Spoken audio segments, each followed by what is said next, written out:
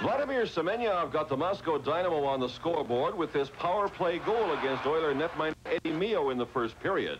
Ron Chipperfield's errant pass led to an unassisted goal by Golikov, and the touring Soviets had a 2-0 margin after 2 in a listless game played before a sellout throng at the Coliseum.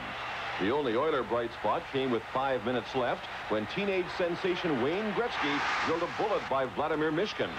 However, the comeback was short-lived. The Dynamo hit for 2 quick goals a minute later. Veteran Alexander Maltsev beat Mio, followed in 19 seconds by a counter from Vladimir Lavrentiev, and Dynamo had their second straight win over NHL opposition, which has to make our Canadian Olympic team look good.